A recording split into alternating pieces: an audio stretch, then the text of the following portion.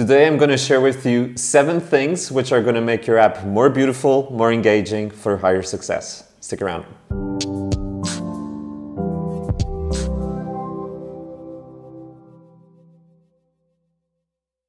My name is Rafael and I'm today here with tutorials.eu. Today we're going to be talking about both user experience and user interface design and why they're so important for the development of your app. At the end of this video, you're going to be equipped with free online tools which you can use today. They're going to help you improve the design of your app as well as to test it more efficiently. You can submit your work in the survey which you can find in the link below. In the next video, we're going to go through your work and give it feedback so you can make improvements right away. Before we get into the 7 tips, you need to know the following. The design of your app is what's going to make it either sink or swim. So what you need to think about is that we all love to experience things which are beautiful, we love to experience things which are pleasurable, and we want to use things which are actually useful. So if you are able to implement a mindset to your work, you're going to see great improvement in your app and actually make it more successful. By the way, as a reminder, please submit your answers in the survey below. That will be a great help for me and Dennis because we are preparing a full UX UI design masterclass and your input is going to help us make it specially tailored to you.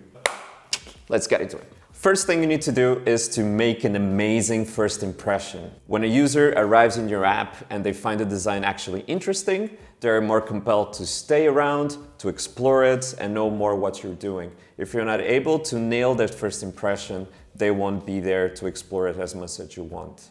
Fair enough, how you can test this? There's a very easy technique called the 5-second rule technique. Basically what you do is to place your app in front of your target audience and let them absorb it for 5 to 10 seconds. Then you remove it and you can ask questions from the things they remember, the things that call their attention, what they think the app is about. This is a great approach to have meaningful conversations and know if the app actually caused that first impression that you wanted. Speaking about impressions, tip number 2, your color needs to be on point. It's a well researched that the colors have an influence in how you feel in a certain environment, your emotions, how you judge other people, and even your memory itself. This means that having the right color choice is going to be super important for your app.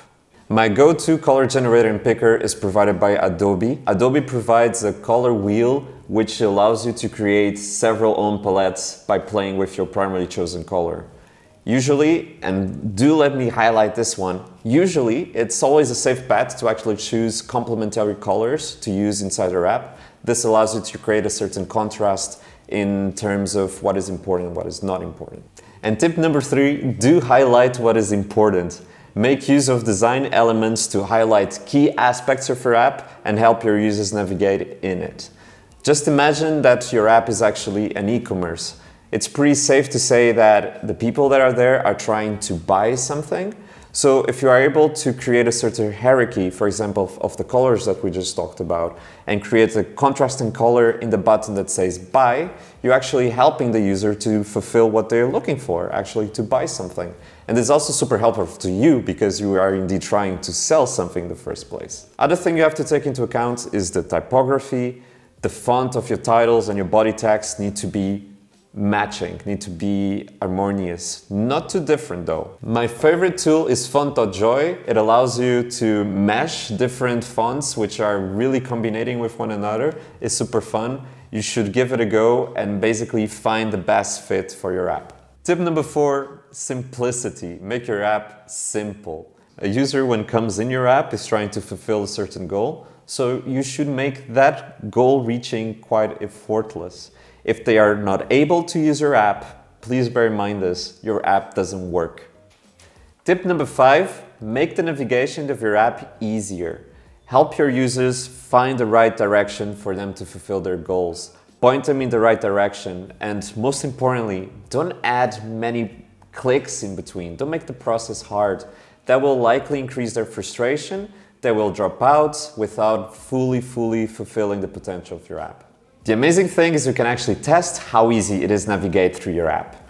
You can find this free online tool called Ultimate Workshop. In it, you can see if the information architecture of your work makes sense, How are your users structuring their information, how they're looking for content, which words make sense, which don't make sense. So if you want to make the navigation for your app easier, do try this out, make it a test and see how it will go. Tip number 6, build your app for very big thumbs.